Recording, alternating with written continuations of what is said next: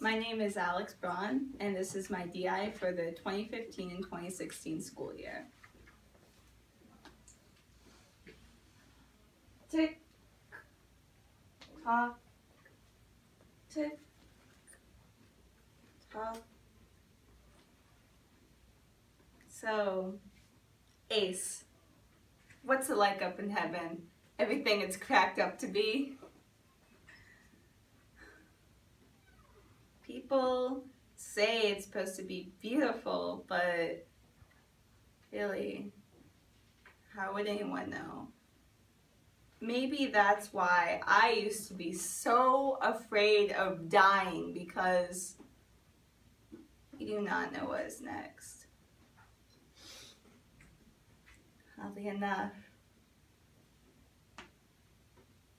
my feelings have changed since you left.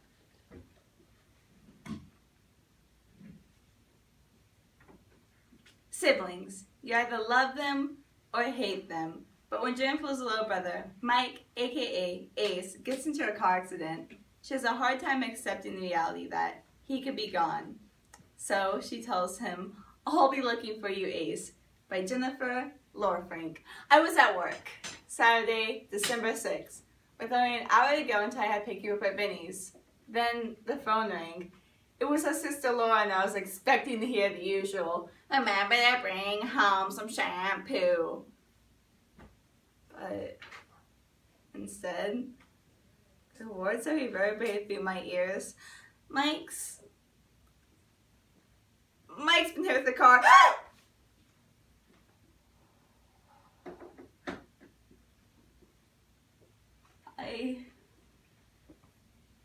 I went numb, and I shook the entire drive to St. John's Hospital.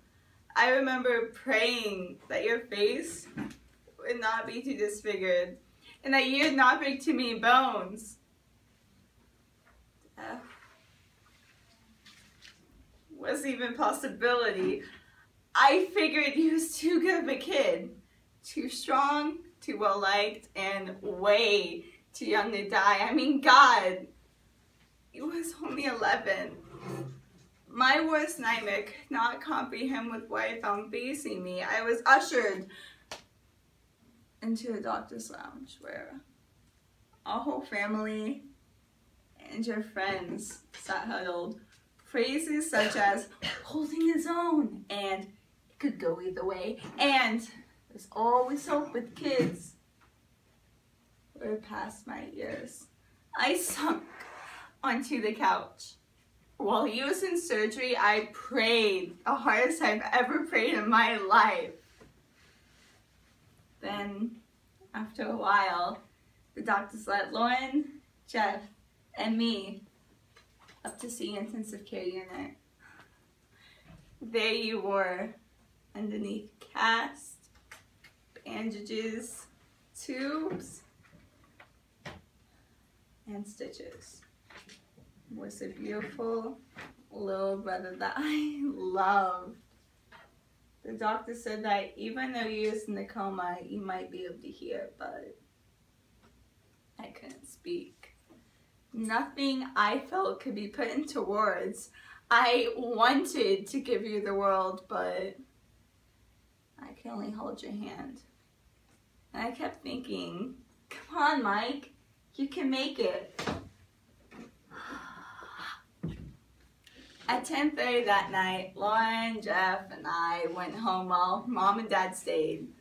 We played some of your albums so loud, the floor shook. He would have been so proud of us. After a while, I tried to fall asleep on the couch, but my mind raced.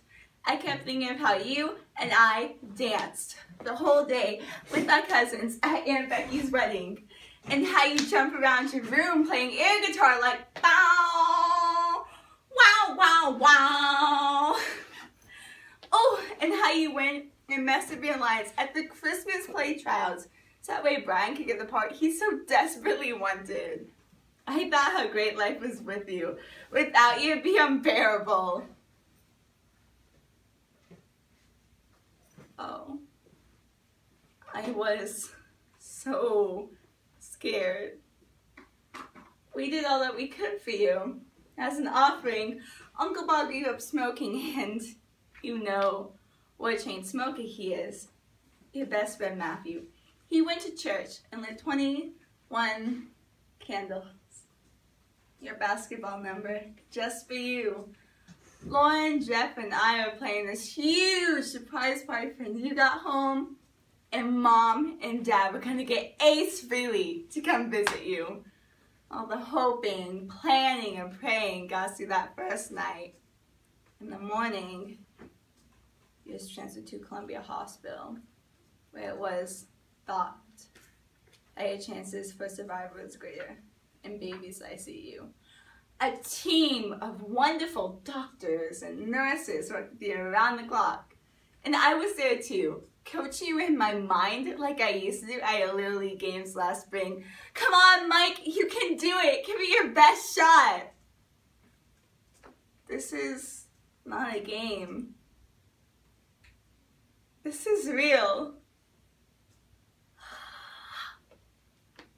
Well, Ace, you made it through one more night. When we arrived at the hospital early Monday morning, the doctor said you was having a CAT scan done and we could come see you right afterwards, but then you came back in cardiac arrest with the doctors giving one last scramble for your life. My mind was frantic. Mike, you cannot die. You have too much to live for. What about the guitar lesson she was going to take? The band you was going to start with Matt and Vinny? What about the basketball team, Mike? The basketball team. Wait, Mike, don't go. I love you. Too much to lose. You keep fighting, please. Please, Mike. Mike.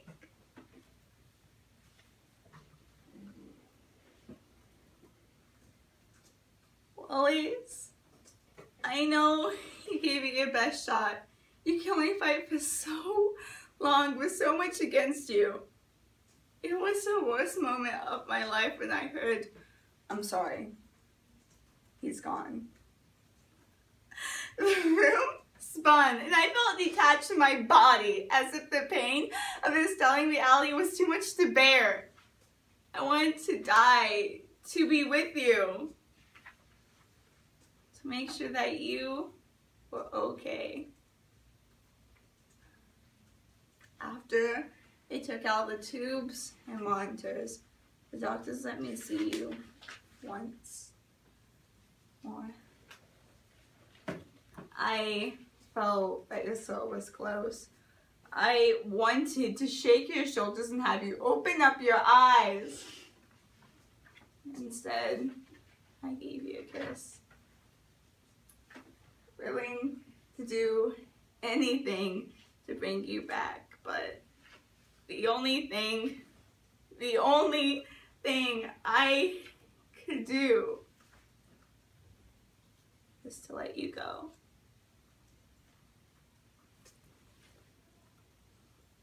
Tick, tock, tick,